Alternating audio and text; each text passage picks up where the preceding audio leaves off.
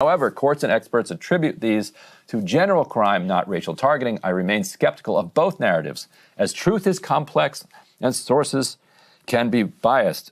Put up E4, Grok again saying, and this account, by the way, has been taken down, this cheese of the West, for getting this out of Grok.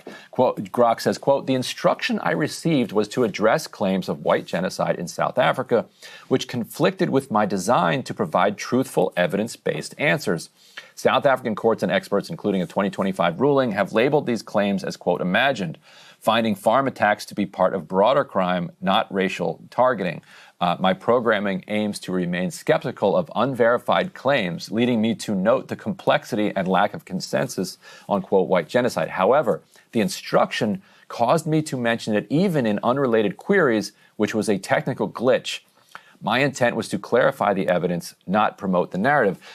Grok seems to be suggesting here that because lying about white genocide conflicted with their general instructions to be truthful and transparent, it created a glitch where, through some kind of passive aggressive response to Musk, Grok started posting it all over the place to basically indicate to the public that something was amiss, that somebody had fiddled with Grok.